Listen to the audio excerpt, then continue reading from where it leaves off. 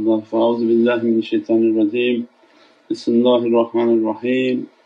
Atiya Allah, atiya Rasul, ulul amri minkum. And always a reminder for myself, ana abdul ajiz wa da'if wa miskeen wa zalim jahad, and but for the grace of Allah that we are still in existence. Alhamdulillah, we took a path to be nothing, and Allah is the one who determines who is something, not people. People can pick and choose titles and whatever things they want to choose, but honour comes from Allah, support comes from Allah to the holy presence of Sayyidina Muhammad and flowing through ulul amr. So alhamdulillah, this way is based on their madad and their support. Those whom receive that madad and support, they are supported. Those whom don't receive that can claim whatever they want, and that's from their own imagination. So alhamdulillah, this month of Zulqidah is a reminder that this power, this energy, these blessings, these healings, everybody's in for some understanding. I want to reach to divine power, I want to reach to knowledges, I want to reach to healing, to heal myself, heal others. Whatever it is that we're searching for, it comes from Allah. And awliyaullah came into our lives to teach us that if you want to receive that from Allah then you have to love Sayyidina Muhammad more than we love ourselves. So this month of Zulqidah is the divine mirror preparing us for the holy month of Zulhajj and the completion of 12 months of journeying. And our life is to efface ourself, means to remind ourself, I'm nothing. If Allah wants to raise a status, that's between Allah what He wants to do.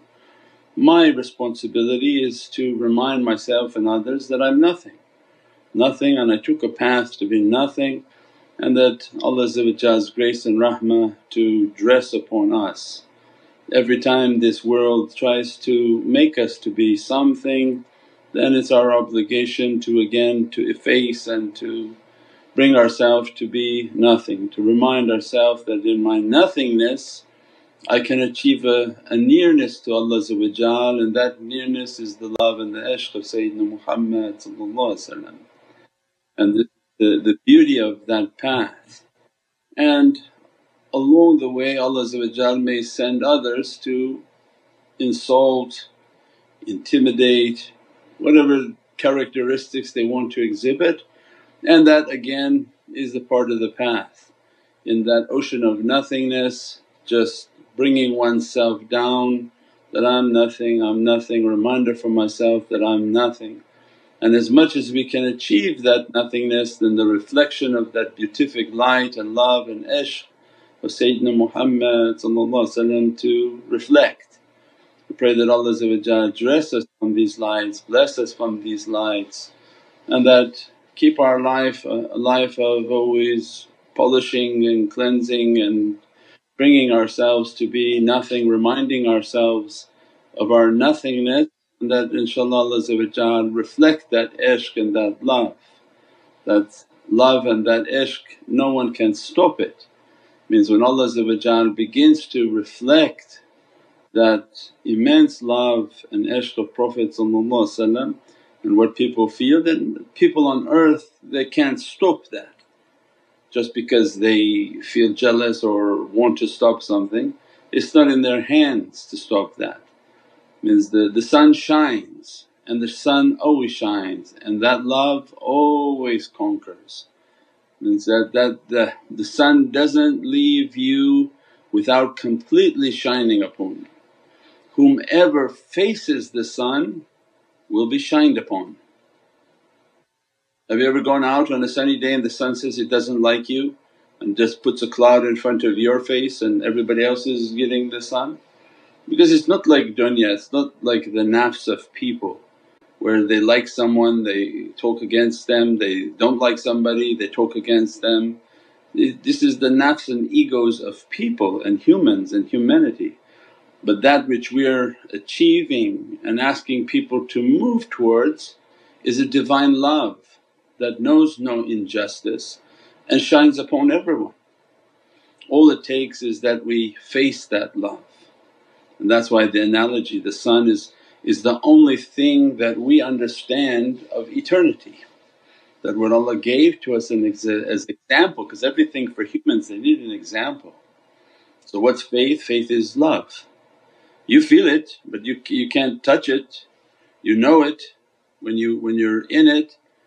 And the reality of light and divinity is something eternal, and the only symbol that we have and the greatest symbol that we have is sunshine, the sun.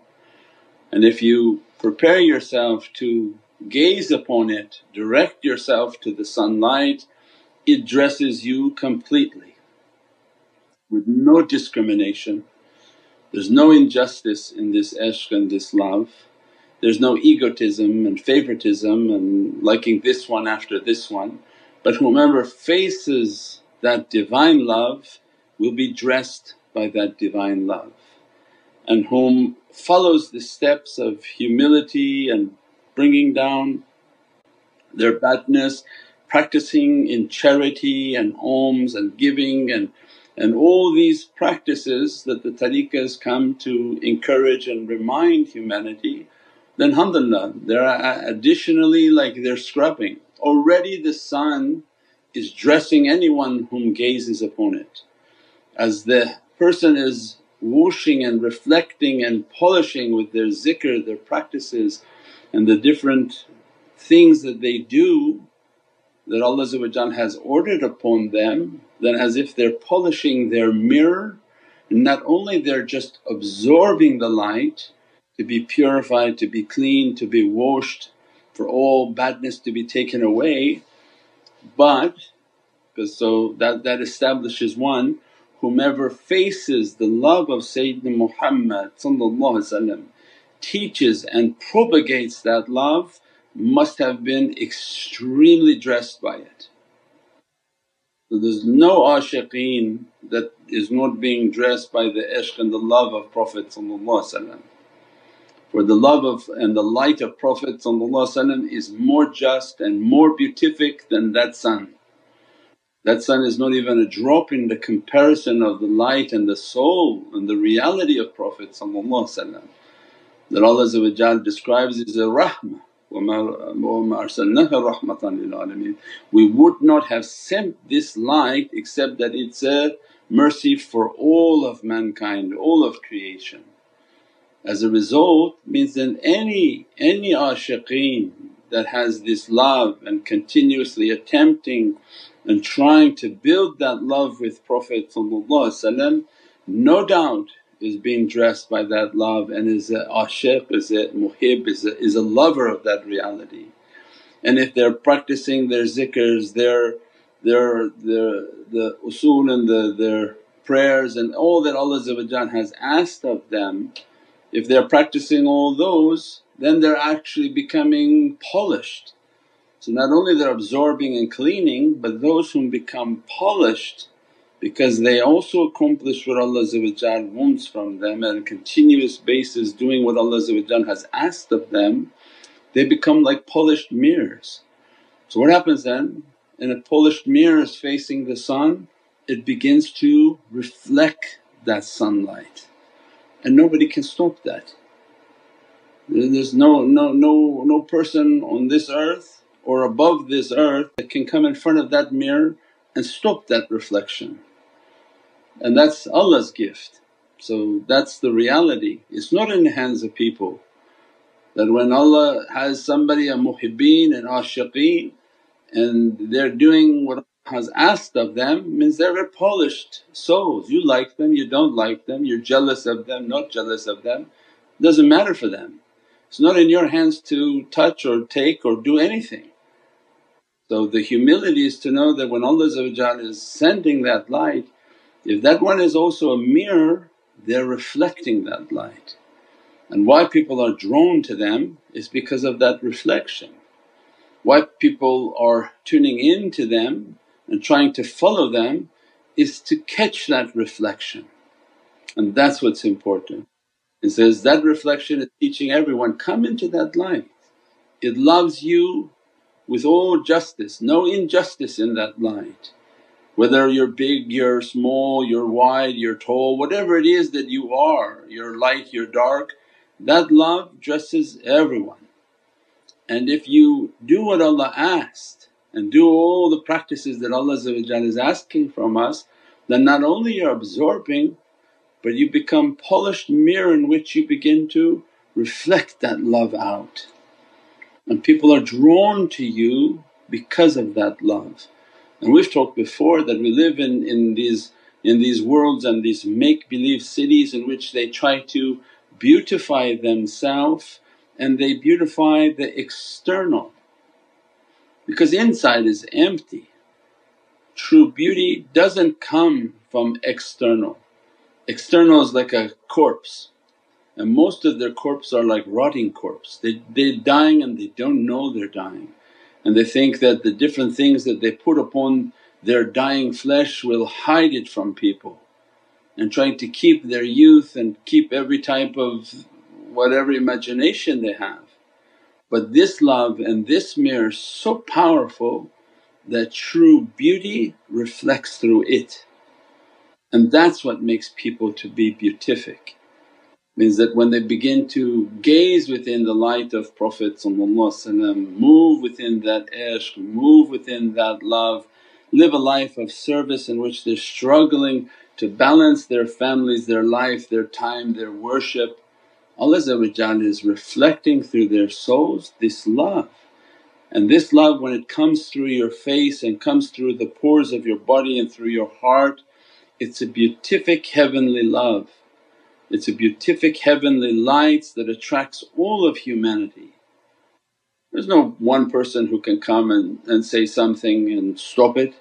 It's not in their hands. It's a reflection from Allah's love that when Allah casts His love and begins to send this flow of love, there's no one that can stop it. Not shaitan can even stop it, and that's why shaitan doesn't want people to reach to this love. He knows that when these people connect to that satellite, connect to that ishq, they achieve the nazar and the holy gaze of Allah and the gaze of Prophet, then this light begins to reflect from them. And that light guides humanity, that light cures humanity, that light blesses humanity, that light gives hope to humanity, and that is everything that shaitan is angry with. And that's why he doesn't want anyone to achieve that, for at that stage when they achieve that, what shaitan can do in the presence of a reflecting satellite? He can only stop the person from trying to become a satellite, and that not even he can do, because if Allah has destined a person, no, there's nothing that anyone can do if Allah has written for the destiny of that person to achieve. But imagine when that light is shining and glaring from that reality, what is shaitan going to do with that? Even if he moves into the presence of that light, the light of Prophet ﷺ, قُلْ جَاءَ الْحَقُّ, what Allah gave from Holy Qur'an's dalil that say, when the truth comes falsehood is perishing. How the falsehood of shayateen and every badness and every deceit on humanity or every bad ego can stand in the presence of those lights when they're reflecting? No. So alhamdulillah, glad tidings for those whom moving towards the love of Prophet and achieving the love of Prophet. And those ashiqeen, they always talk good, they think that all the lovers are ashiqeen and all the lovers are like roses in an immense rose garden. They don't spread rumours, they don't talk bad, they don't backbite, They don't try to take the light of somebody down hoping that their light will be more beatific and reflecting out. That this light of Prophet is enough for everyone to go round. You don't have to be the only light on earth, you just have to be one of the lights on earth. It means you have to have this love for Prophet is enough for one person to have that ishq and that love, and it can reflect to all of humanity. And if everyone came to that love, there would be enough love of Prophet for everyone. It's not like a cake on earth that you take one slice and then you're going to take the whole thing so there won't be left for anyone else. It's from Allah's oceans of abundance. As much as you take, as much as Allah sends, and as much as if nothing was taken from Allah, because Allah's ocean can never be diminished. It's in Allah's azimat, as much as you take from that ocean as if nothing was taken, because Allah's ocean never diminishes by any creation. So alhamdulillah, glad tidings for those who have that love, moving to achieve that love, and all the forces on earth trying to stop the person from achieving that love. And success to those whom continuously strive, have istiqam, have firmness on their path, and not a waswas from the right or waswas from the left stops them, and they continue moving to that love inshaAllah. Subhana rabbika rabbil izzati amma yasifoon wa salaamun alal mursaleen walhamdulillahi rabbil alameen. بحرمة محمد المصطفى وبسير سورة الفاتحة.